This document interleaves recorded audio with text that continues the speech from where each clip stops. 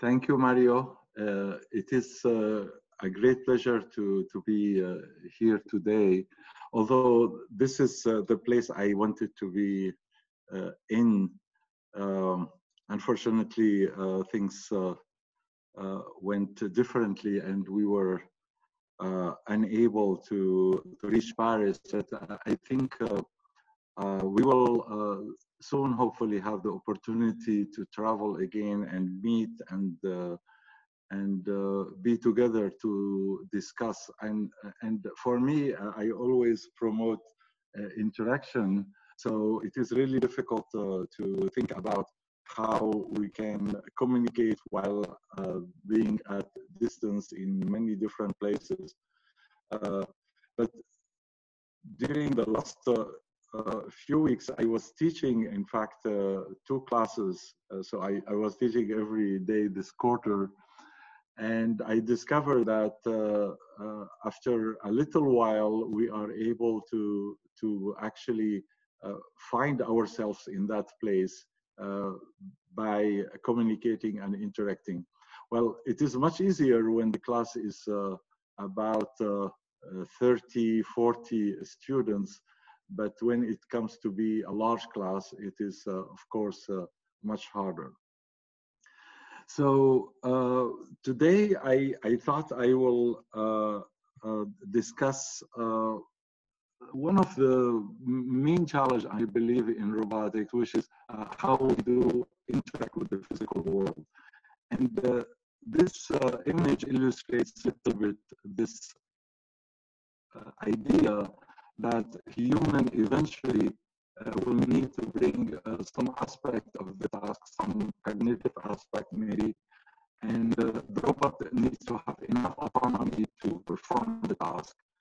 And still the human would like to feel the interaction, and that means now we have rich feedback because we have a haptic device that will produce the contact. So in this painting, actually the artist is able to feel the brush, and the switch of position that is remarkable.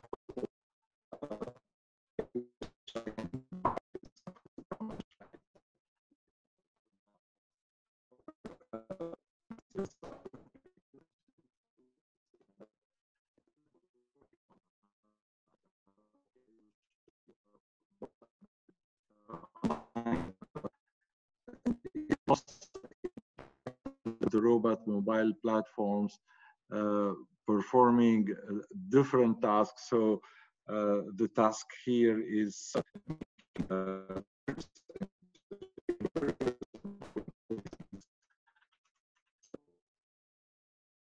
all of us know the challenge of manipulation and interaction with the physical world. And despite much progress that we have seen in mobility, the problem of going beyond mobility in English has been a challenge.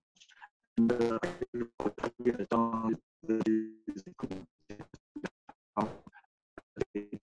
the reason is there are many different modalities when we are interacting with the physical world. And it is not just a matter of communication, it's a matter of understanding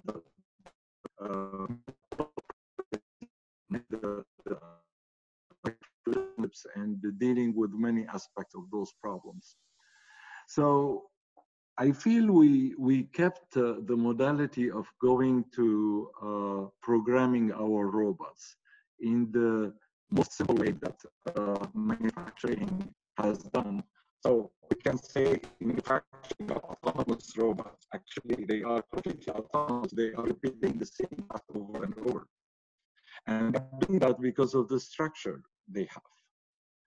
Well, the point is, we cannot do that anymore in unstructured environment, and we know that.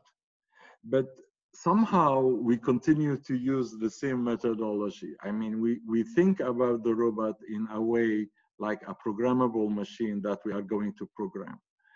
And I don't see why today we are still asking people to go to dangerous locations like a hot cable, uh, to go to the desert to clean solar panels, to have to dive in places that are deep and dangerous, to perform repeated tasks in environments that are very difficult. And all of this requires real physical interaction. I mean, can we remove human from rigs? Can we remove a human from doing tasks in the middle of nowhere to repair, to fix, and to even bring um, natural material like in mining? This is unbelievable, the amount of danger and pollution that is brought to the environment because we are building all kind of structure to make it safe for the human, to cool the environment, but at the same time to cause all kind of damage. Well, the same thing in construction, the same thing in many aspects of all the applications. I really like this example. I mean, all of us, we know this robot and it's amazing robot and machine, but when it comes to performing a physical task, can you tell Sorry, me? Oussama, sorry for interrupting you. Can you please turn off your video, because when there are videos on the screen, your audio is very bad. So maybe it's a problem with. Oh, I have only videos. No, I mean your personal video, let's say, that maybe the situation will be better. Well, I can't change let me see. I can try to change the. You said it's the sound that is not good? Yeah, I mean, especially when the videos are on, the sound is Okay. not very good. Can you hear me now better? Yeah. Okay. So it is. I changed the microphone. Yeah. So the question is, if we are doing a task, what is the generality of this task? I mean, when we see this, we are impressed, but how much programming went into building this task? And how general is this performance? Is the robot able to perform this in different situations? Or if we just change the location? So this is something that a human managed to do and managed to do very well. And we managed to do because we essentially develop skills. Developing skills and human skills are completely different. We never build skills by relying on precision and accuracy. We build our skills by feeling our way and touching and interacting with the objects. So this modality of interacting and touching objects is very different from the modality we program robot today. And this is a modality that brings not the precision that we have with our industrial robot, where we require robot to be stiff and rigid to deliver that precision. Today, we are talking about going to unstructured environment. And what we need is compliant robots. We need robots that can also feel the way, and we need robots that can acquire those skills. So here is the example, I mean, simplest example of putting two objects face to face. There is no trajectory. The contact forces are producing reaction forces that guide the robot motion to the goal. So this is something that can be done in many different tasks, but we need to understand many aspects of where this compliant frame, what is going on in terms of the development. And I have just a very short video about the development of compliance, because I really think it is quite interesting to see, even with the Puma, with the little compliance we can achieve with it, we were able to do amazing tasks, cooperating between multiple robots, guiding robots, performing cooperation between multiple robots together with compliance. And those concepts were taken to humanoid robots that were equipped with additional sensors applied to human motion, and all of these development resulted in behavior that couldn't be actually implemented anywhere without dealing with the problem in a different way. So compliance, I believe, is key, and is going to be key to the interaction. We need compliance capabilities so that we can develop those skills. And when we think about compliance, it's basically force feedback on the contact, but also we need compliance on the full robot. And that means we are going to need compliance on the different links, and we need to have torque sensing. So one of the things we did with the Puma early on was to take the Puma that has all that friction and retrofit it with a torque sensor, which wasn't sufficient for 1 degree of freedom of the Puma. So we decided then to go and build a whole robot with torque control so we can achieve compliance. This is one of the performance of that prototype of the robot that shows the level of compliance you can achieve if you have a pure and high performance torque control. Now, with that ability, we can go and build robots, and in fact, that was done at DLR. DLR built the LWR, as you know, and then the KUKA, and then we get the Franca, and now there are a number of new technologies allowing us finally to have the hardware that enables interaction, manipulation, cooperation, performance, and safety. So we have the new robots. Great. And I'm so happy that now we have finally commercial products. However, we still have our old habits. And the habits we have are to not use these robots at all their capabilities. These robots have torque sensing, and they have the ability to create compliant motion, but we still program these robots as if they were the old robot. That is, we program them at the lowest level of programming a robot, which is to create trajectories for the joints. I call it programming them at assembly language level. And the problem with that is we go and pre-program the robot, and we end up with a situation where we make just small adjustment on the trajectory. And that is completely different when we are in an unstructured environment, because in unstructured environment, we need to recreate that trajectory all the time to accommodate all the errors and the problems that we have with the robot. So are we going to continue to program robot trajectories? I mean, even if we program robot trajectories, we haven't solved the contact problem. The contact problem requires much more than just going and finding a trajectory.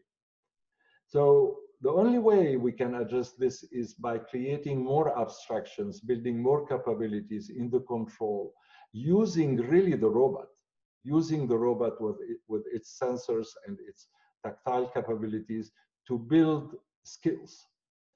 So, I mean, like with computer languages, we can abstract and move up in the capability of the robot, so we can connect all these capabilities to planning, and planning with reliable skills, build autonomy on the robot execution, and increase autonomy in its capabilities. Human skills are amazing, and understanding them might enable coming up with manipulation strategies for the robot. The problem is, again, we go and try to understand human skills and learn from human, but we end up again with trajectories. Well, what I would like to see is that we are really thinking about the problem, about the physical interaction. Thinking about, actually, from all that data, we can extract something critical to generalizing the approach of making contact with the environment. The compliant frames that can be extracted from the data can enable building those skills. Understanding the material, understanding the geometry can lead us to take the data, segment that data, map it over all the primitives that we encounter, and encode it in strategies to perform those tasks, not trajectories. So then we are able to generalize. That is, we want the policies. What are those strategies that we implement? And inもしもし、 you have some examples. HC の完璧開発室の Okay. Here we have an example. This is a piece we are placing on the miniature of the 787 wing, and you move it away wherever, and the robot will find its way back. It is executing a strategy not relied on just a locked trajectory for the robot. Now we can go and build those strategies, and the discussion there is quite complex because we need to think about the hierarchy in terms of building basic primitives and going to behaviors and then building those strategies. But with those strategies, we can reach a generalization, and we can build all kinds of skills that can be reused and that can be shared and that can create a different way of programming robots, and maybe enable us finally to bring human and machine to work fully together. Another aspect of this is how we can understand the interaction with human. There are many aspects to this problem in terms of the intention of the robot, the intention of the human, the communication, but a very important aspect also it deals with modeling the musculoskeletal system so that we can estimate the stiffnesses and compliances and the characteristics of the human with whom we are performing that collaboration. And there has been a lot of wonderful work that really brought a lot of benefit to those modeling from robotics. So robotic models have been helpful in bringing metrics and different aspects that are allowing us to make advances in human motion understanding, and especially with modeling more and more precisely the upper body. The lower body has been really progressing much with in biomechanics, but the upper body, the shoulder complex, and all these parts were really, really difficult to build. The other thing about this problem is we very often engineer a solution. And if we think about robotics and all the different areas of robotics, from health, wellness, to service, to industry, to field robotics, what is common about all of these is the connection between perception and action. And it's not a one-loop connection. It is a connection that requires multiple layers of control and planning and strategies and all of these things that actually build the core research that we do in robotics. Research that brings sensing, that brings design, material. Robotics is amazingly multidisciplinary, and very often not being able to really have that general view about all the sub areas of robotics makes it difficult, because we go with our own view to the problem, and without really accounting for all the potential that can come from considering all the aspects of robotics. And this is something that even brings all the societal aspect of using the robot and deploying the robots. But this is another important point as we move and build robots that are going to deal with human and the interaction with human. So when we think about conventional robots, and from the beginning of what I know about robotics was the idea we plan and execute. Now we plan differently by learning trajectories and then execute by interpolating between those trajectories. Well, this is not really helping because we are creating this gap, and we are not able to replan in real time. One of the things about interacting with the physical world in unstructured environment is the fact that we are still far from full autonomy. However, if we really realize that these connections are going to be built over multi-layered systems that take into account all the frequency requirement, the hardware, the mechanism, the interaction requires to be done at very high rate. However, the input of it, if it is a skill, it will be much slower. And little by little, in fact, if you look at the system, we are building a functional autonomy. Functional autonomy doesn't mean that we are solved the whole problem of cognitive autonomy that will come from the human through an interface that connect the human to the robot and its environment through this functional autonomy. And that means we are going to allow the human to help the robot, because this is what the robot is going to need, through speech, through physical contact and interaction, through haptics, or through even programming. This is an example of the autonomy you can build. Vision doesn't help us take a glass because it is not really visible in the clouds, and you need to touch it and feel it. And then this is actually a visiting student from Italy who has worked on this, and he is showing that you don't break it, but you still have it in the hand. Those ideas of bringing different capabilities can be built finally in an integrated set of things that we can build to become the whole body controller that I'm talking about in that architecture. If we think about all the problems that we need to deal with, like the posture control while controlling the task, as we control the contact, as we deal with the constraints, as we deal with the balance, these for a robot with many degrees of freedom, well, the planning or the learning, whatever we do, is going to be huge problem. And if we want this robot to interact in real time, it's going to be much, much harder.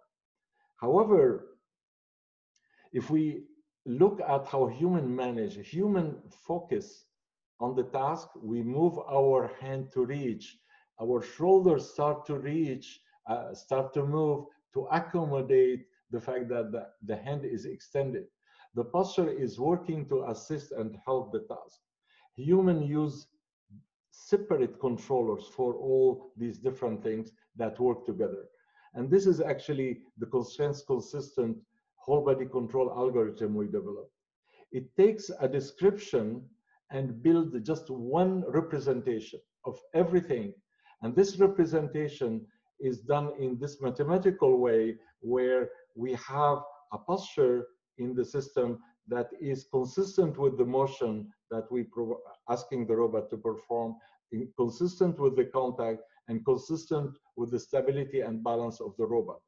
And with this representation, we span all the space of the robot, and now we can allow our robot to interact in real time with full autonomy, only functional autonomy.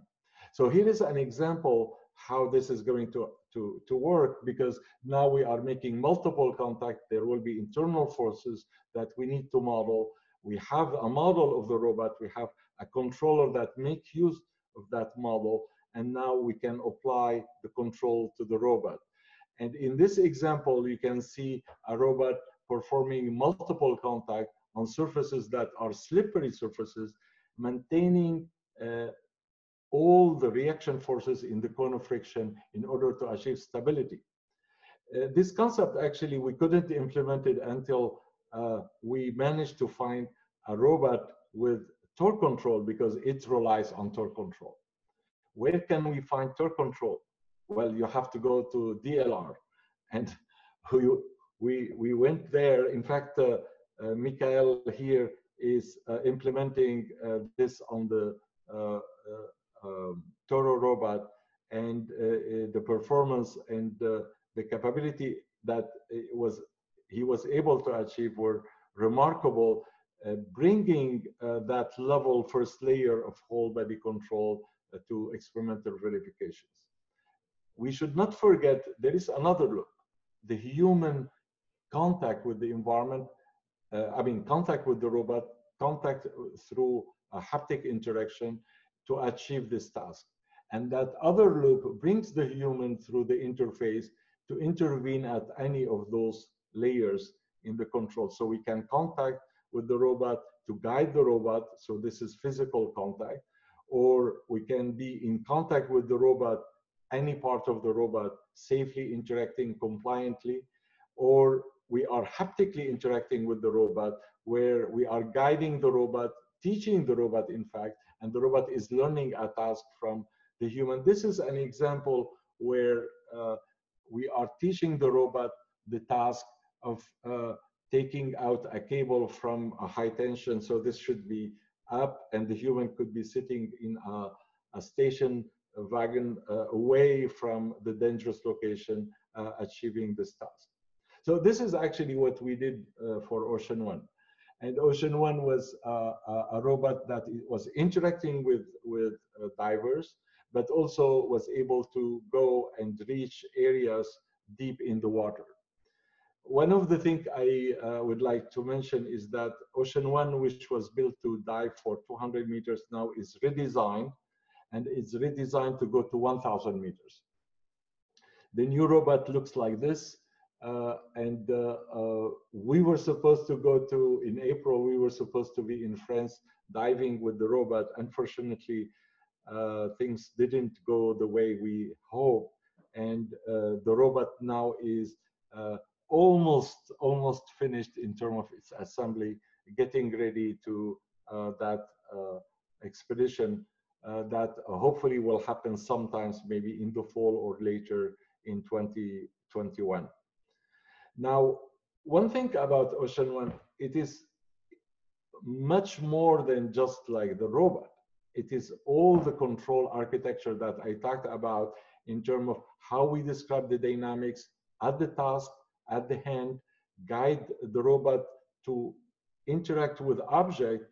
But when we interact with the object, we modify the dynamics, because you create a different dynamics when you have an object. We call it the augmented object dynamics, that takes the combination of all the different dynamics projected there. Another characteristic is the idea that if we are docking, if we are making contact, we better know how to use the redundancy in the robot in a way to minimize the impact. You can see how the heavy robot is still moving, but the arms are bending. And when the arms are bending, they are taking the inertia of the robot and allowing the robot to dock without creating large impact forces. We have to pay attention to the posture when we approach an object. We have to make sure that we are not in the area where we have large effective inertias. In here, you can see the effective inertia when the arm is extended. You feel the whole body. In here, you just feel the arms. It is much smaller inertia, and in impact and contact and interactions, you better be in this configuration.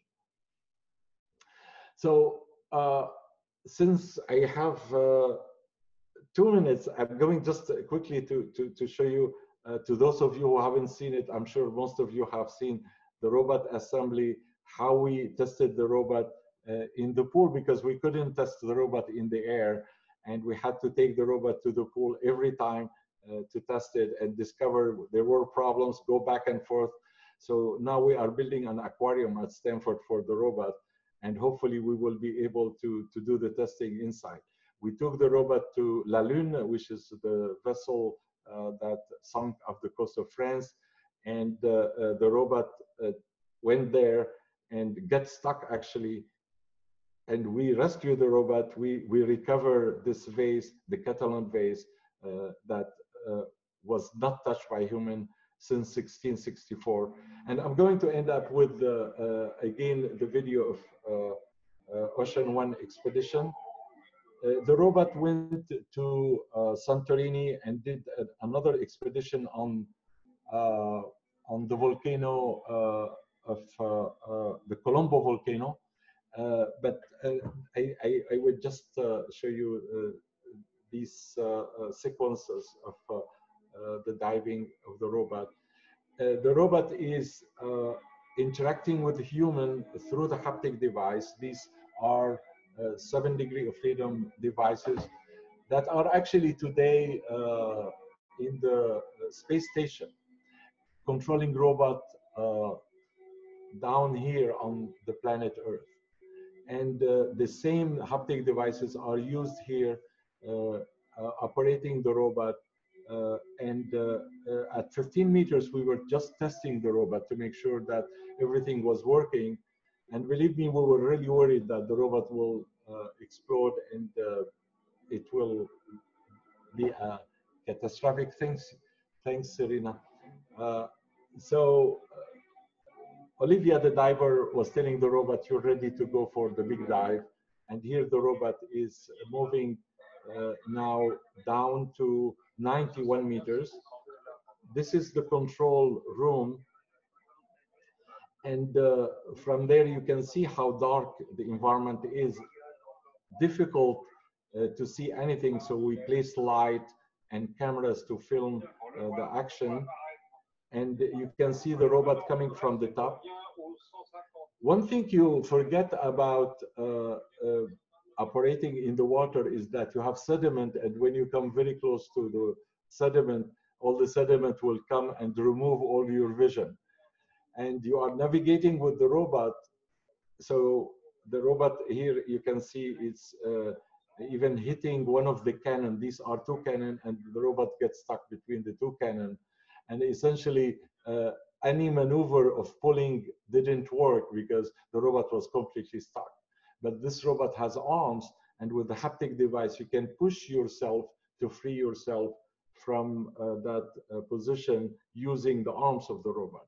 And this was the way we rescued the robot. And the robot came back that night at midnight, and we were able to go back again to recover the vase that you saw. So here the robot is locating the vase, and now the operation is to take the vase in the hands of the robot. And these are very slippery objects. You put your hand, you close it, you pull it. I remember almost 8 times before getting it properly and secure with the other hand. And finally, now the last task is to place it in the container. And what is nice is you close the container, and the container comes on its own. So once you close the container, that's it, you succeeded. So he's asking me to close the container.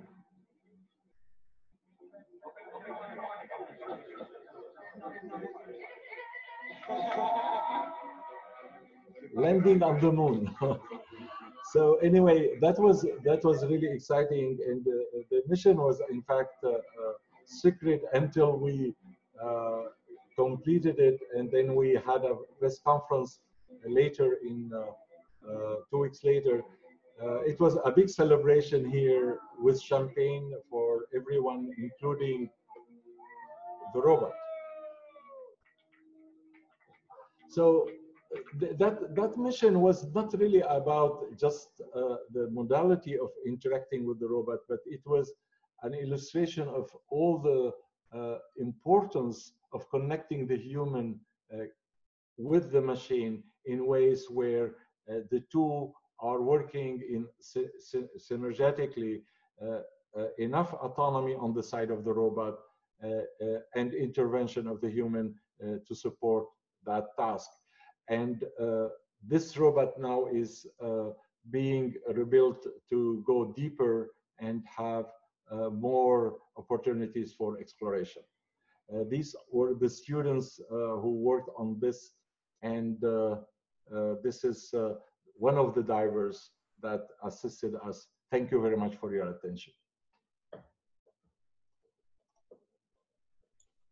Thank you, Professor Khatib. We have. Oh, Serena, you want to talk? All right. So I thank you again for staying late in the night with us, and very nice talk. We got some questions I'd like to pose to you. For example, Sarah is saying, in terms of human safety when cooperating with robots, how it is met when executing a task? Yes, thank you for this question, Sarah. Actually, safety of robots is completely, one of the most important parts that would enable robot to interact physically with a human is safety. And safety is coming from compliance, because compliance is allowing us to make lighter robot.